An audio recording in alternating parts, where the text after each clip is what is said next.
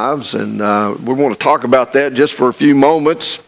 I do need to mention, I should have mentioned this earlier, and I apologize, about confirmation class. If you've signed your child up for that, I'll be calling this week and setting a time for those classes to start.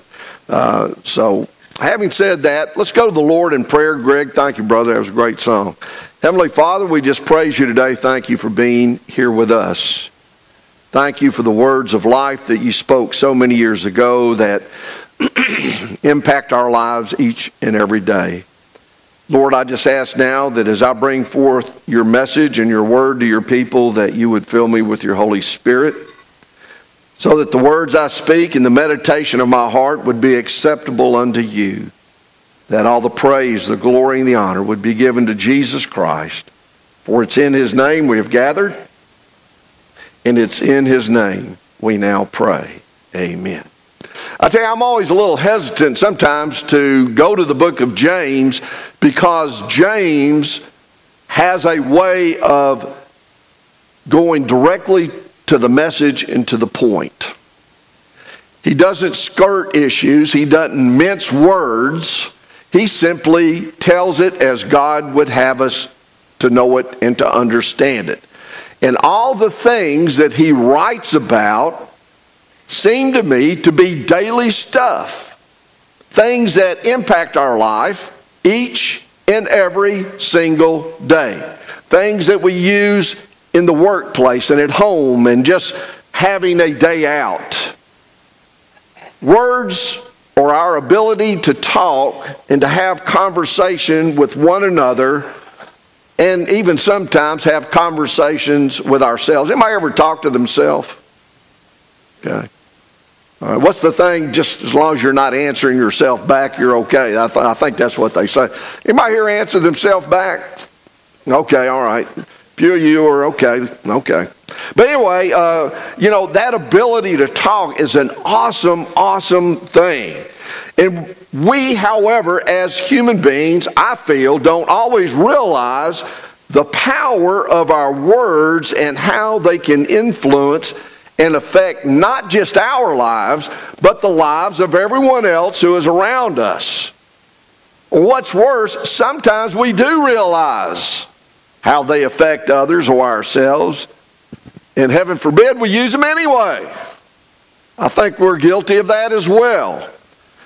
But in truth, I don't believe we have ever been given, and I mean this from the depth of my heart, I've thought about this a little bit this week, I don't think that we have been given by God anything more powerful than the ability to speak words and to say words to other people who live around us. There is power in words.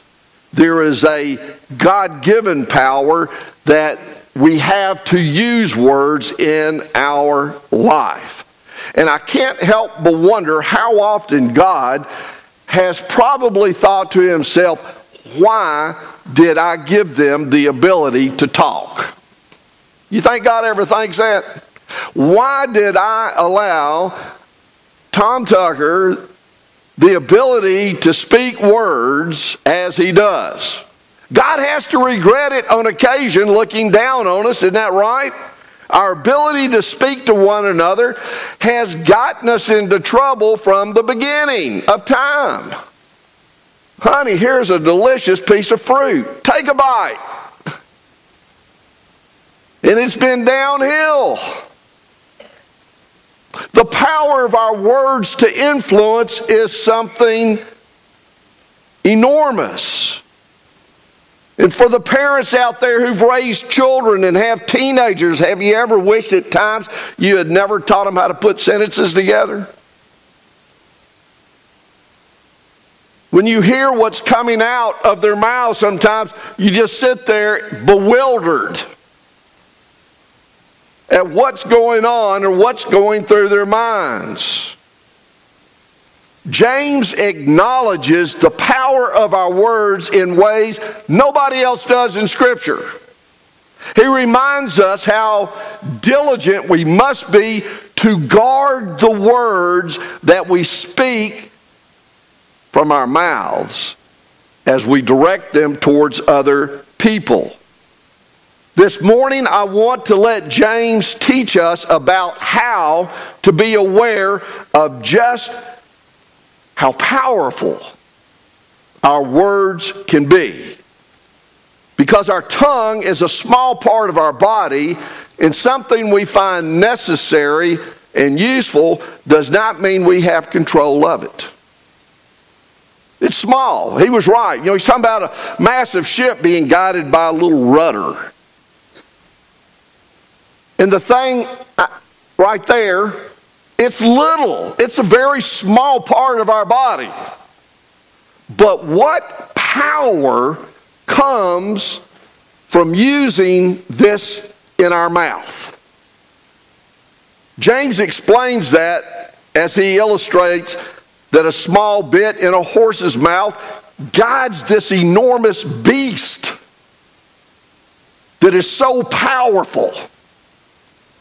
And how, again, that the massive ship by a small rudder can be turned in any direction the person wants. But then James tells us in verse 5, so also the tongue is a small part of the body, and yet it boasts of great things. Behold, how great a forest is set aflame by such a small fire. We can light it up, can't we? From time to time. The tongue, as small as it is, has a power unmatched even by a massive ship or a strong-willed horse. Never underestimate how difficult it is to control your tongue, or at least restrain it. I've come to the conclusion, I'm not sure we can control it. I'm not sure we can do it. But we need to learn how to constrain it and guide it as best we can guide it. Here's why we have difficulty controlling our tongue and the words we speak. I believe it's directly connected to the war that rages within us between the spirit and the flesh. I think it's all tied together. The times our words cause us the biggest problems is when we allow our emotions and our immediate feelings and our fleshly feelings to control this. When we're operating in the flesh and responding by emotion and other things that we feel, then is when we have problems constraining or controlling what words come out of our mouths. That's the times that our words cause us the biggest problems. When we give in to the moment and allow our words to be directed by our human feelings, that's when we open our mouth and insert our foot more often than not, right? Isn't that when we do it? Anybody ever stuck their foot in their mouth? That's when it happens. In the moment, in that moment. Think about Jesus, who was what? I preached on this not long ago. The Word who became what? Flesh. Jesus was the purity of God's Word. Everything Jesus said was wonderful. He never spoke out of the flesh, but always spoke out of the Spirit. He always spoke out of the Spirit. His words offered grace, offered hope, offered forgiveness, offered life. His words uplifted the hearts of those who were downcast and pushed aside. Whatever he said, he spoke to benefit a lost world. Even if it came across as anger or harshness. It was disciplining out of love for a lost world. He was the Word, and His words were pure and perfect. He was the only one who lived who never sinned, and He is the only one who has lived who has never spoken an ill word or an ill-gotten word. His language was fresh. What do we call His word? Anybody want to take a shot at it? We call it the gospel. What does the gospel translate as? Good news. Jesus spoke good news. People love to follow Him and be around Him because He spoke good news. He uplifted the people around Him by His words. He never wasted words. And too often we let our words be guided by everything else but the words of Jesus. We become angry. We respond to hurt feelings. Someone insults our pride, and man, that's all it takes, right? And we're ready to exchange words with that person. We're ready to let them fly. And we've got them lined up, don't we? We've got them lined up. Verse 9 says, with it we bless our Lord and Father, and with it curse men who have been made in the likeness of God. While we read in Genesis that God, by His word alone, did what? God created everything. How did He do it? He, what? Spoke it into existence. God said, let there be light. And what? There was light. You see the power, the creative power of the Word? God spoke into existence the universe and the world that we enjoy. He spoke it. He spoke it. We also have spoken into existence a lot of things as well. I'll be the first to tell you, most of the problems I have, I spoke into existence. My words have created the problems that I face in life a lot of times. See, we can create things with our words as well, can't we? We're very creative. We also have spoken into existence love and good things. So we're a mixed package of words.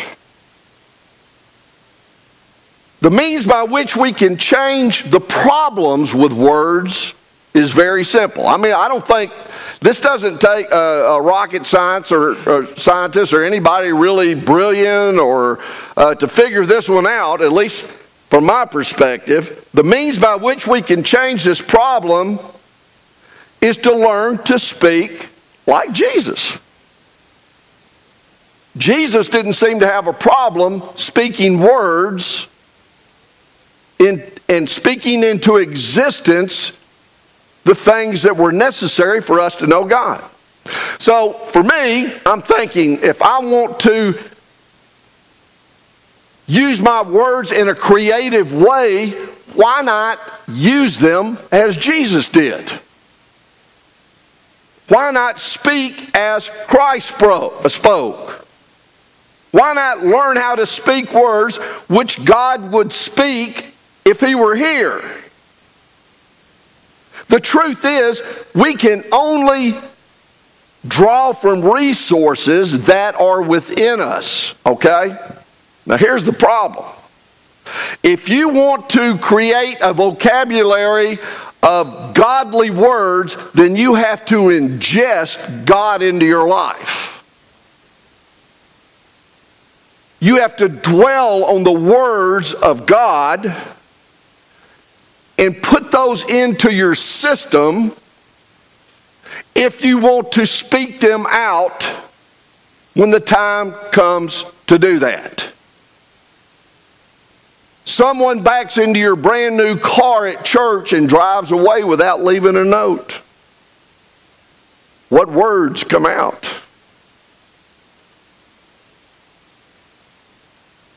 What words come out?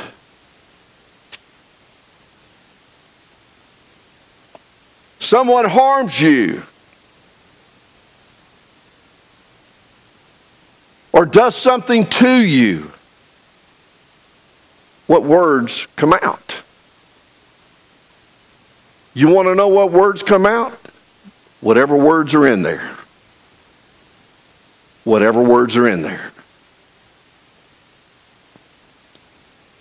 The answer to gaining control of our tongue or restraining our tongue is to know Jesus better, to know the Word better, to believe the Word more, to hear the voice of God, to draw close by the Holy Spirit, to desire above anything else, to desire to have those words and to speak godly things.